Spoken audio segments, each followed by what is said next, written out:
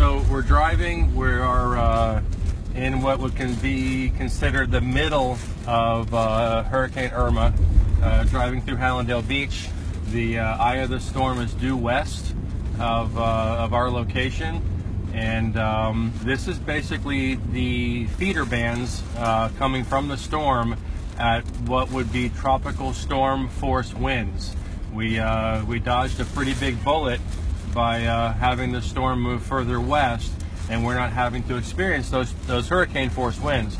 But you can see from the roads, we're getting pooling of water. There are a lot of limbs down, a lot of trees down, a lot of power lines down. This is the reason why we ask people to stay off the roadways, because it is not safe to be out here.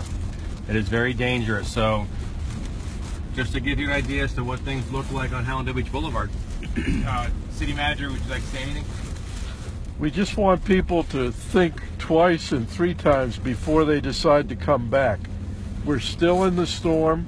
It's going to take a day or two to get cleaned up to make sure it's safe. The power lines aren't going to be fixed right away. We've had some problems with our water system and our sewer system, so please stay where you are as long as you can, and then double check before you come back.